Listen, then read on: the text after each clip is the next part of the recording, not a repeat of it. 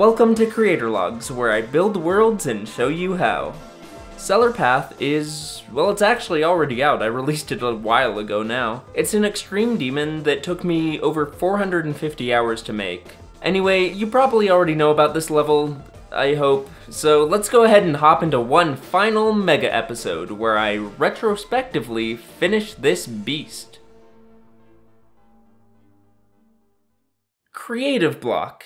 It's real, and I definitely struggled with it with this first part. Nonetheless, I went ahead and just tried things. Sometimes the best way to come up with ideas is just to put something, really anything, down. This is what I came up with, and I mean, well, it's okay. It's not really what I wanted, but it gave me something. It gave me a start. I decided to start fresh, but take inspiration from what was working here. I'll get to that in a minute. For a start, this background had to go.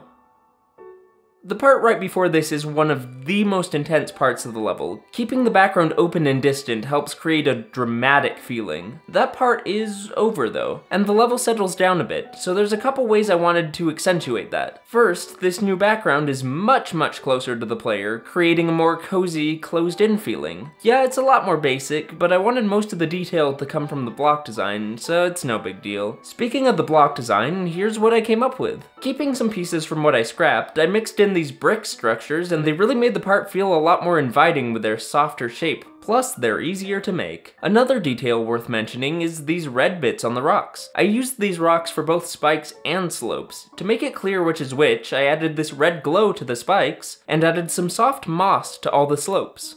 Alright, so this climate control panel thingy might feel like a bit of a weird choice. Not sure if I ever explained this, but the plan for the end of this level is to break into the Jam Factory's vault from below. Hey guys, it's like the other level I made. That's pretty crazy. Anyway, I wanted to start introducing little details, hinting that the Jam Factory has been here, preserving and studying the runes around you. Well, that went on for a bit. Let's move on to the details. Here's the main thing that inspired me for this part. So, have you ever played Minecraft with those, just those really overbearingly orange shaders? Well, combine that with the game's lush caves, and you got something pretty cozy. While this old part feels cold and distant, I wanted this version to feel warm and close. I started to add in that rich orange light I talked about with these torches that are totally not copied from an earlier part. Hey, work smart, not dumb. I also added some crumbly brick walls to make the top structures feel supported. Comfort the Wall approves this decision. I added some hanging roots and some hanging vines, kinda like I did with earlier parts, just tying the theme together. And yeah, it's time to add some depth. Some stuff in the foreground really helped this part feel a lot more 3D without covering up any important gameplay. Personally, I really like this flower design. I kinda just came up with it by messing around. You copy and paste this rock slope objects a few times, rotating it 45 degrees and increasing its Z order each time. I made some of these slopes rotate back and forth at an offset to look like they're blowing in the wind. Another cool effect is with these vines in the foreground. I was inspired by these awesome chains in the opening for Attack on Titan, so I made something that looks far worse. Still, by copying and pasting low opacity objects like this, I created a sort of motion blur effect, which I think looks kinda cool. And to finish this part off, you know what time it is. With a few blending overlays, including this gradient, I made the orangish light from the torches a lot stronger. I also made these overlays flicker the same way the torches do. I obviously used a lot more of these particle objects, why wouldn't I? And finally added a vignette on the borders. This helps the part feel a lot more closed in. I also put a second one in the background that's even more closed in. This makes it look like the foreground light is fading out as it goes back.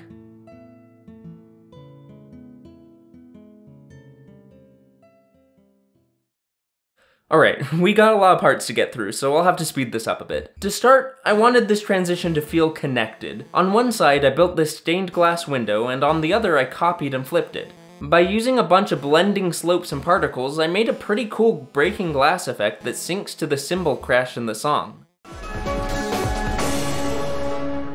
Now, like with the last part, I'll start with the background. This time there's a little more going on. We got a base texture on these walls, and on top of that we have these windows. I made these by layering some blending slopes in a cool pattern. This was inspired by the geometric design you find in mosques. Now, these arches. These were a lot of fun to make. Each layer gets a bit smaller and represents what an actual slice of these 3D shapes would look like.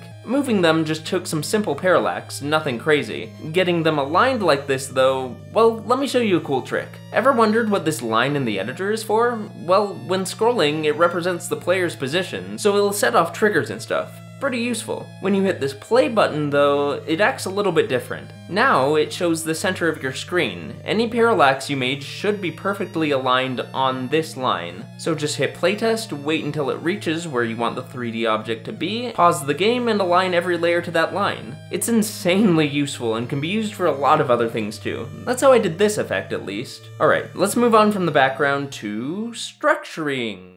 You might or might not know what it means. Basically, these are all structures, and their different structuring is what sets them apart. A lot of newer creators go with really basic rectangles as structuring, but it's a good idea to get a little more creative. Why I'm saying that is because this here might just be my favorite structuring I have made ever in the history of creating, and boy was it a puzzle to figure out. It's all got a nice flow to it, and each structure fits together really nicely. Plus, it's just really cool to look at. The block design is pretty basic. The use of black with bright reds and purples makes this part look pretty dramatic. I had a really cool idea for the block design using scaled up spikes, but the hitboxes didn't like me, so these are a bit of a scuffed workaround. This ground spike deco looks pretty cool and also helps the hazards stand out. Okay, we really gotta pick up some pace here. Here's a rose vine design using the rock outline meta. No, I will not stop using these things for literally everything. Some more vines and chains in the front add depth. This is how I blurred the chains. Yeah, it's a pretty cool trick. These rotating saws also made some cool details throughout the part. It's a little hard to see, but I have some giant ones coming out of the ground, sort of like a dark, creeping magic. Finally, RTX on and stuff, yada yada, we got some blending overlays.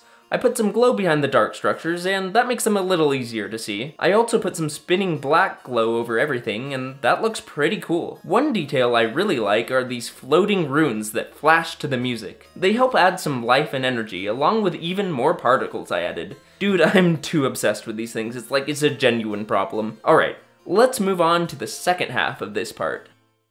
This wall right here, it's actually based off of a real wall that I took a picture of. Why be creative when you can just steal the work of other designers? To be fair though, I love the way this background looks, and it's okay to take inspiration from other things if you're adding your own twist on them. The icons are replaced with dark silhouettes and cultish symbols. Oh yeah, there's also these two rainbow blocks that Mpika dared me to put in this part. Funny enough, this art might just look better with them. The block design isn't quite as interesting, though it's still cool. But first, let's talk about callbacks. So, you know this one part in Future Funk 2? That's a callback. New Home in Undertale, callback. A callback is basically something that uses elements from earlier with some changes. It helps put things into context. It uses familiarity to show you how far you've come, and how much things have changed. It helps tie a world together. I really like this block design from the workshop earlier on, and for this part I did something similar. The tile set is a little different, and so are a lot of its details, but there's a lot of things these parts have in common. The structuring is pretty similar. We've got these gears that rotate to the beat, there's the use of chains, and these wood beams holding it all together.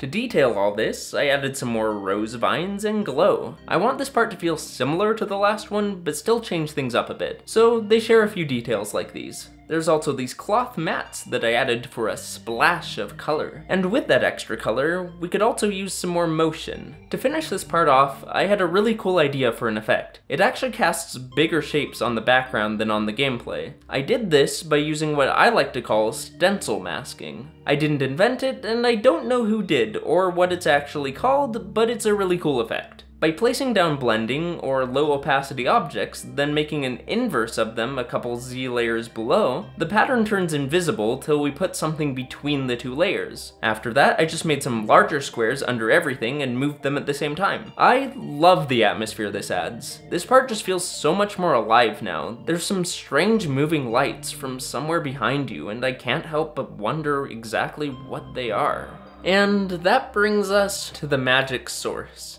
A radiant grove of crystalline pillars, sprawled across a boundless cavern. Yeah, that'll do. I wanted to take some inspiration from the crystal peaks in Hollow Knight, since they always stood out to me. in a good way. My original plan was something more like this part in Undertale, but it didn't really work out with all the tight, dense gameplay of a level this hard. Actually, making a level this hard proved a big challenge for that reason. It felt really limiting with the gameplay I made in what decoration could work, and for that reason I don't really want to make another extreme anytime soon. But with that said, this part still turned out really cool. To start off, we've got another seamless transition. This time, I made a cool geode that cuts off the wall in the part before. I used my signature move, Parallax, obviously, but I'm more interested in this design.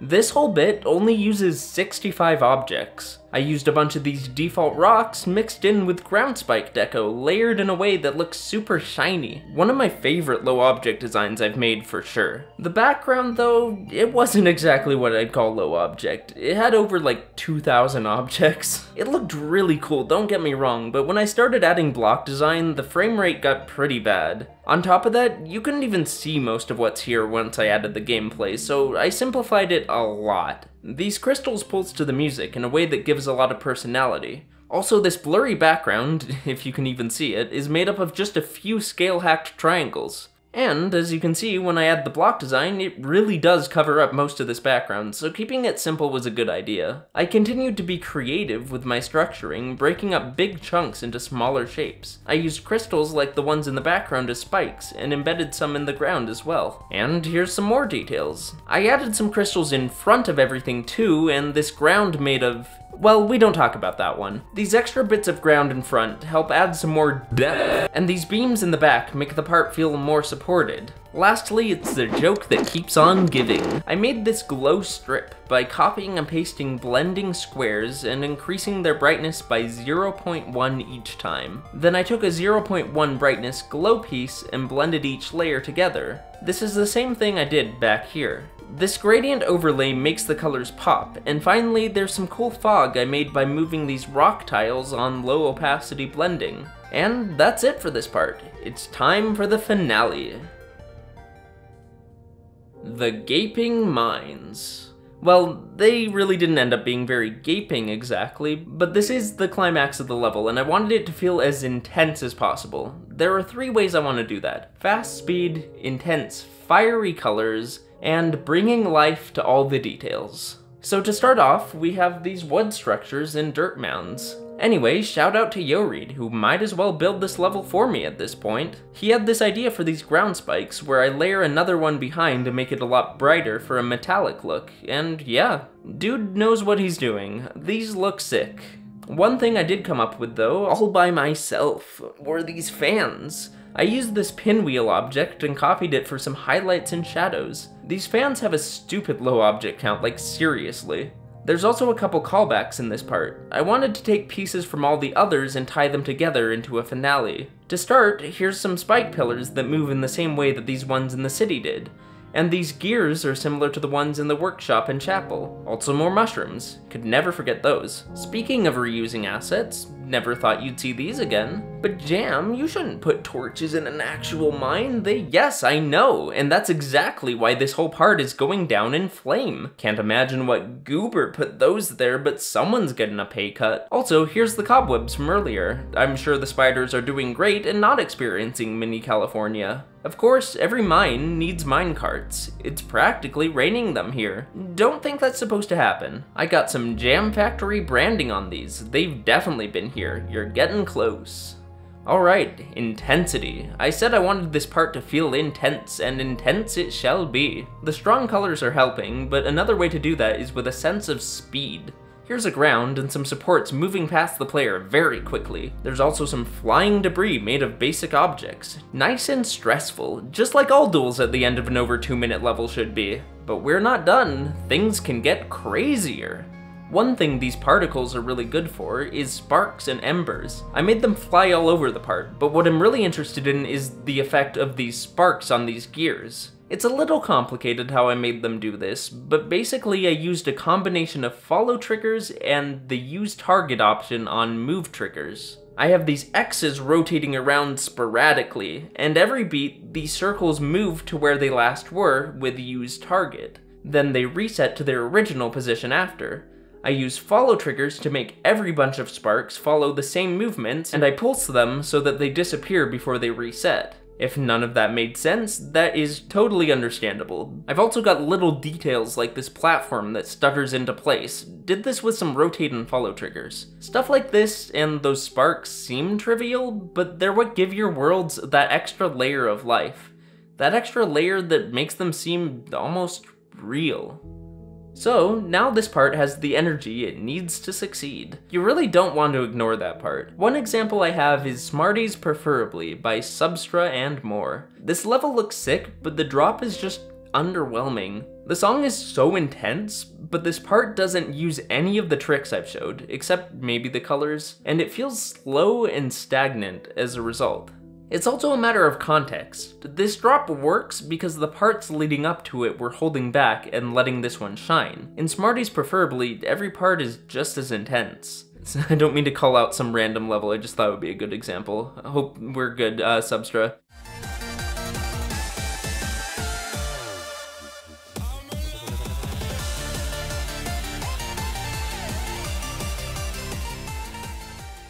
Anyway, intensity was one of my 2 goals. Like I said earlier, my other one was to tie in every part before this into a big climax. There's just one more way I want to do that. The first drop in this level is entirely white on black, and that makes it stand out.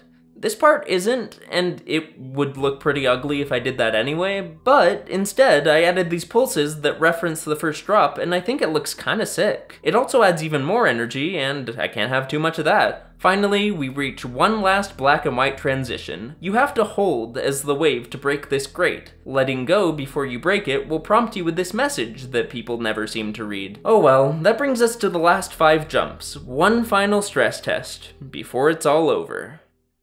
So first things first, I'm having a lot of fun stealing Mpika's brick design from his part in Machinal. The block design back here was inspired by it, and so are these structures now. Other than that, this part shares a lot in common with the first part in the level. It's another callback.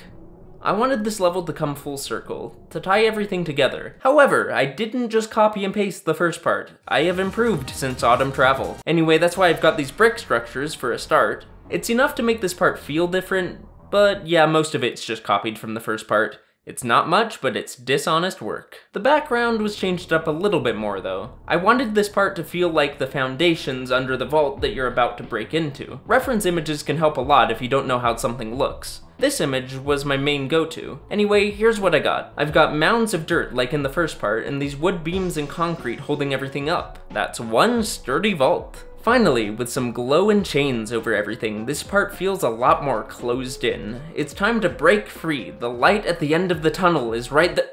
Oh. Yeah, my patron Cloudman made me add this. Blame him. It happens if you die to this last click in just the right way. If you want to add secrets like this to my levels, then too bad. Secrets of this size just aren't realistic to add for every patron now, but that just means I have a lot more of you guys, and I really appreciate it. It means a lot. You can still hide a small secret in my future levels though, like some text or a custom object. You can also play my levels at any point for $5 a month, or play them early for only $1 a month. Okay, yeah, you get the point. Give me your money, that's all. Hand it over. What were we talking about? Oh yeah, my level. Alright, it's the light at the end of the tunnel. For real this time. I would tell you how I made this end screen, but I don't feel like it. A couple cool things to point out though, these gold piles are definitely made of real ethical gold. Also, this cube animation is cool. That took hours to get right. I've got no clue how creators make shit like this. It blows my mind. Well, that's the video. The patron list in the level end screen is a little out of date, so here they are instead. The support really does mean a lot to me. It means I can spend more time doing stuff like this, and this is a lot more fun than fast food. Seriously, literally anything is. Love y'all, and I'll see you later. Have a good one, guys.